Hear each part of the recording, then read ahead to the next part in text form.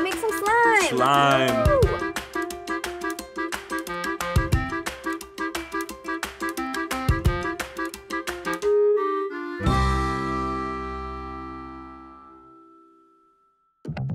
Scientists, we are so glad you've joined us again today for Wacky Science. Today is going to be a blast. Yep, we are going to see a volcano today, but Professor Neutron, what exactly are we making our volcano out of? Out of lemons. Well, it is Wacky Science, so I guess that's one way to say it, but I think you pronounce it lemon.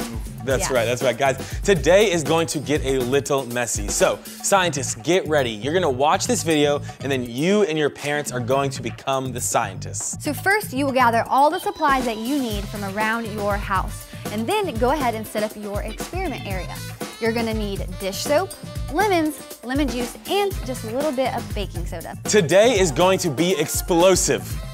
Explosive is a stretch, but it's still gonna be fun.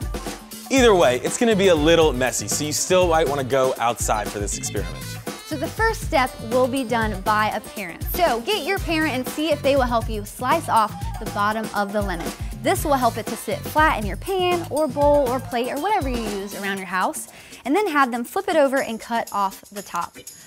Before you get started, also make sure that you have an adult help you cut another lemon in half and use it to make the extra juice. You can squeeze that right into another cup like we've already done. That's right, so this is where you come in. Place your lemon on your baking tray. Then you are gonna use your popsicle stick from your box to mush up the center of the lemon to bring out those juices. Now you wanna make sure you keep the juices in the lemon. Ooh, kind of like this, Professor Look at that, Neutron. that looks Is awesome. That looking right? Don't lose those juices right there. Oh, look at that. Go a little, there we go. Nice and mushed up.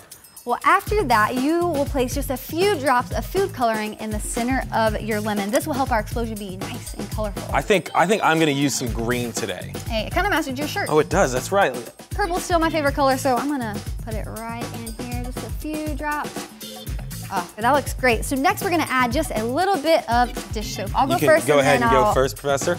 So just pour in a little bit, nice little squeeze if you still have it in the bottle. All right, look at, it's looking good. Beautiful. No explosion yet. No explosion Not yet, not yet. So now this is where you're gonna begin your volcano. Take a spoonful of baking soda and pour it into the lemon. It should start to fizz. Look at that.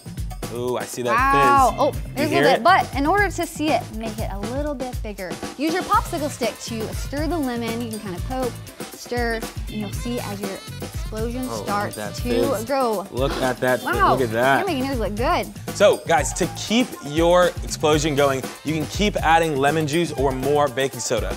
Look at that. Yeah, I think I need a little bit more. I want to keep this thing going. Look at that. Add a little more soda lemon in there. juice. Mix it up. Look at that. That is fun. That is so cool. It's just like a volcano.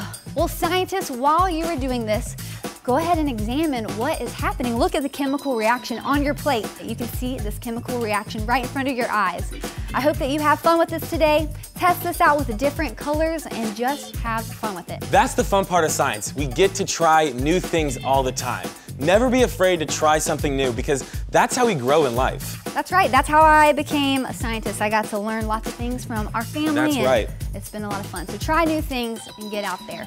So go ahead and grab your activity card for this day, all the supplies that you're gonna need, and go ahead and go outside and get messy. That's right. Make sure you clean up your experiment area after your experiment. Once you are done cleaning up your area, wash your hands for 20 seconds using soap and warm water. Guys, we cannot wait to see you again tomorrow in Wacky Science. Bye, guys. Scientists.